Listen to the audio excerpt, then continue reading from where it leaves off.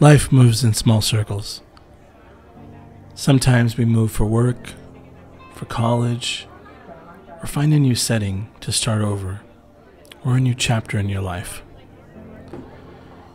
Sometimes you have to leave family and friends behind, leaving a part of your heart with them. I know I have missed important moments that I know would have otherwise become lifetime memories, only to come full circle so that I wouldn't miss them again. I moved back to California from New York. I was working at Columbia University. I lived all over the city over the course of 10 years off and on. I was exploring my curiosity with new parks and hidden spots and just loved the energy of the city. I lived in Chicago as well, where I experienced some of the best views in my life, whether it was at Lakeshore East or living at the John Hancock Center. It was a gift, an experience that likely will never come back again the same. All of this has brought me perspectives. You go through life, you acquire many things, but as you get older, you decide to let many of them go. The more you have, the more has you. So what does it take to live slowly? It starts with intentionality, choosing how we spend every moment, who we bring into our life, and who we distance ourselves from. We have this freedom.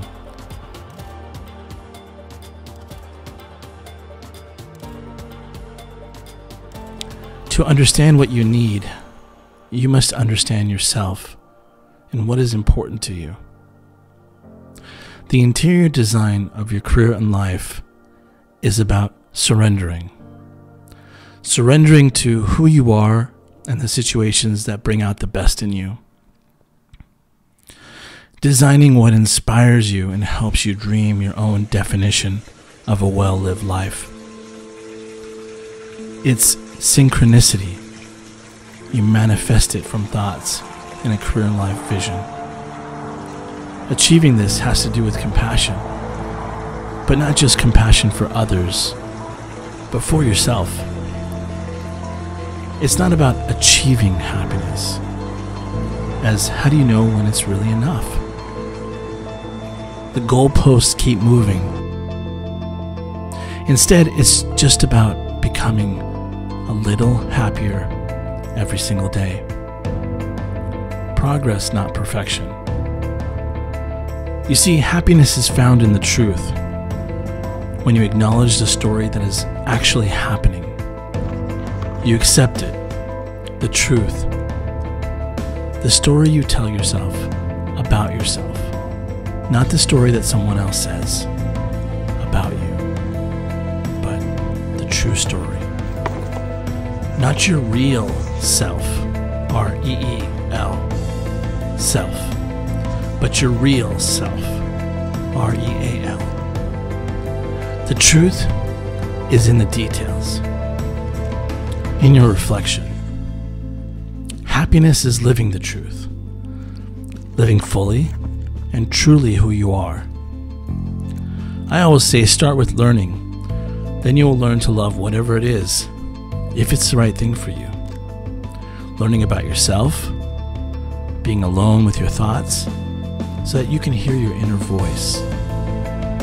Establishing daily habits, as they are important to keep the happy moments moving. Little things as simple as a cup of coffee or taking a walk in the park, they might put you at ease and make you feel happier.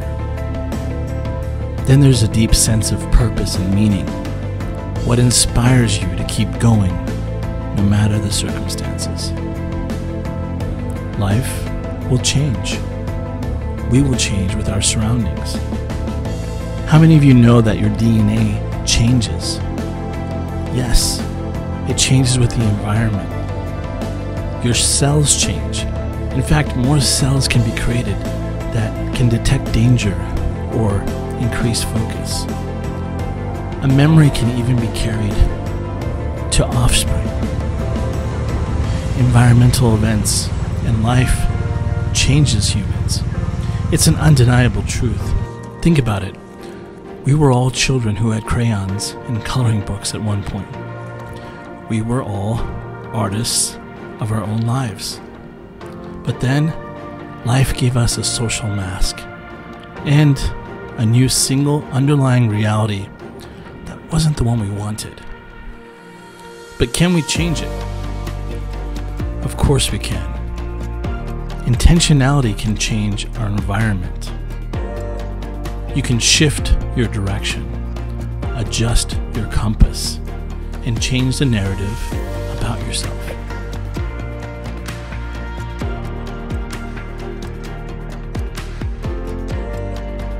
Rewrite your story. Change your destiny. Stories guide us. They frame not only our past, but how we foresee the future. Happiness is a destination, but joy is a journey.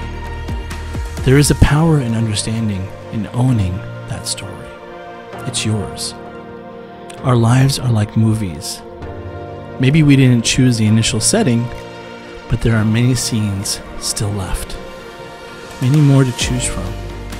You can change the script and build the critical or final scene that also reveals the true meaning of the film, of your life.